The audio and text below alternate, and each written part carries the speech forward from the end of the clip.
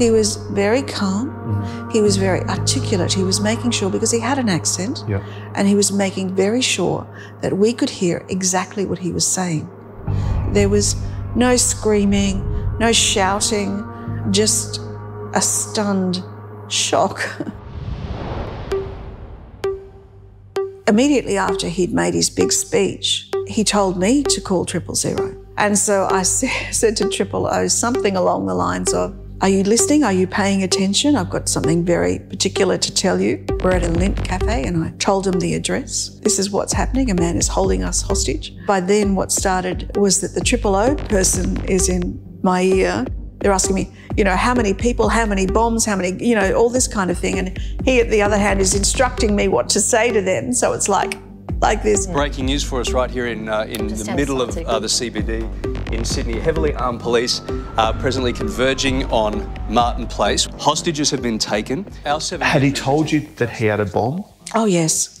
Did you believe that? Well, you don't doubt when someone's got a gun.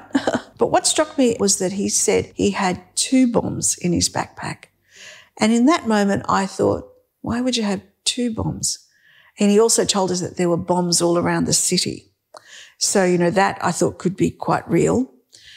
But when he said 2 bombs, I actually thought, that's strange.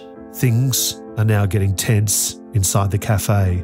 Police are aware that Man Monis is armed, although at this stage, they don't know who he is. They think he has a bomb, and as he calls it, his brothers are at other locations in Sydney, and they'll detonate their bombs if they're approached or if police come close to the cafe.